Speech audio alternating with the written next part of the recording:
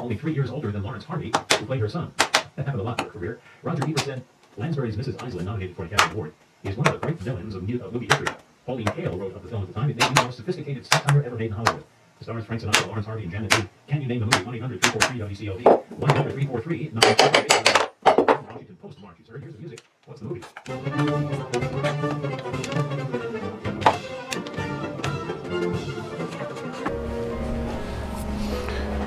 Well, I've been chopping out dovetails here, so you can see I've done the sides and the half blinds on the front. This is the third drawer, and I just finished this, the back one, which has the pins in it, so we'll see how well it fits here. At least we'll try. That's pretty close.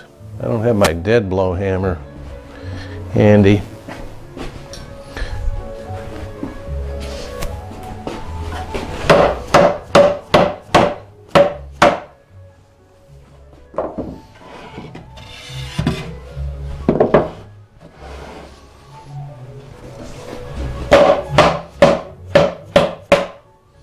Pretty good.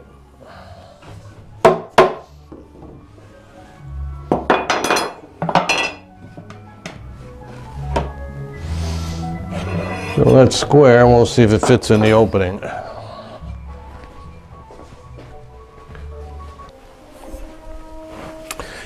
Well, I finished dovetailing the drawers together here. You saw me chopping out the sides there before.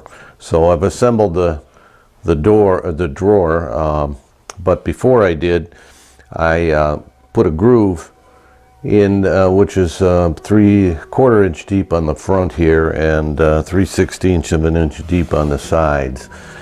And the way I did that was on a router. I have a slot cutter which cuts a 1/4 inch groove, and I have different bearing sizes that allows me to change the depth in it. So I have a 1/4 inch deep one here and 3/16 on the side, because these are only 7/16 of an inch thick.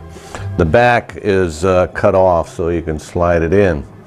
So once I'd done that, I had the bottoms, which were glued up pieces of pine here. We got two glue joints, 3 pieces, and of course it was rectangular to start with. So I would lay it on top of the drawer like so, trace the front on the inside, and then I cut it out on a with a jigsaw or bandsaw, and then I put the bevel on the bottom here. So there's a bevel about an inch and a quarter all the way around here, and I did that with a bit, router bit that I have for putting. You could do it on, well, you could do the sides on a table saw, but you can't do that on the table saw. So it slides in like so, and we get it lined up with a curve, and that's it. So it's proud of the back right now, but I'll cut that off and leave myself a little bit, probably 1/16 of an inch along the back, and the bottom will be nailed in across the back here. We'll put a couple of nails in to hold it in. So that's pretty much it for the drawers. We got to put the locks in probably next, and I'm still waiting for the hardware to come in, so we can't drill the holes and put the hardware in yet, but probably work on the locks next. Well, I'm chopping out the lock mortises now. So I use the lock itself as a template, and I have marked where the pin should be, and we'll make it a little bigger hole there while we're at it. And Just chop along the edges here.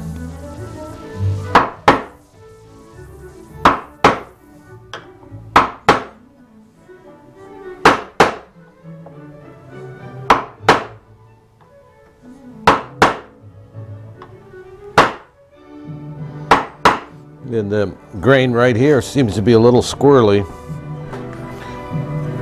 so we'll use the mallet to shave it off a little bit.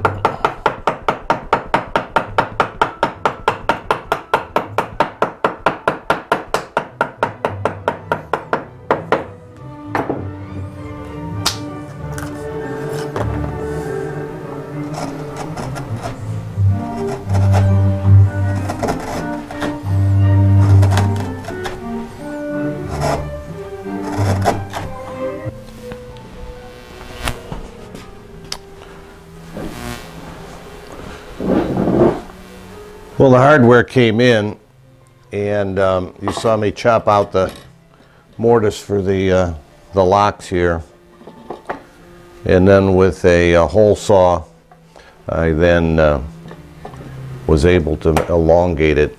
And the reason I waited was so that I could position the escutcheon plate exactly where I wanted, and then of course trace where the elongation of the lock hole should be. And then I used a round file here to smooth it out and to enlarge it slightly. Then I marked out with a pencil where I wanted the escutcheon to be, mark the holes, and then I used an awl to pilot the little brass nails that go in here, and made sure that the escutcheon went on. I have a little brief video that shows how I drilled these out by setting the drill table on the drill press to 9 degrees, and then that made the drill perpendicular to the curve, and I drilled the 2 holes. I'm drilling the drawer fronts now, the curved drawer fronts at a 9-degree angle for the bails.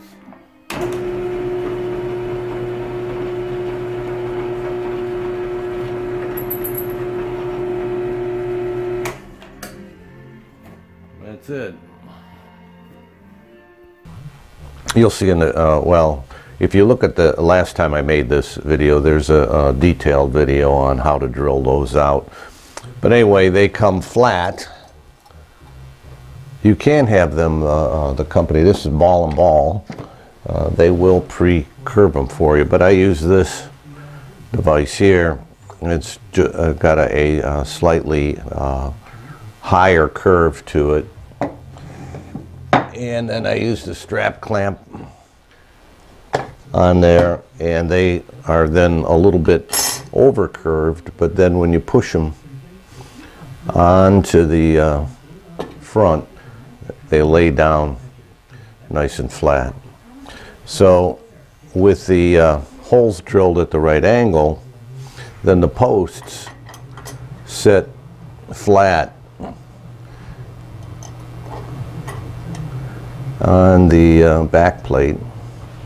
I also bend the, there it is, I put this on the block, the bail on the block, and put the clamp on it, and then bend the tabs on the bail to the same angle. And they should fit right in there, so they hang properly on the curved fronts. And then a couple of nuts in the back to hold them on, and we're all set. So that's how I put the hardware on there. The result, without the one drawer, is right here.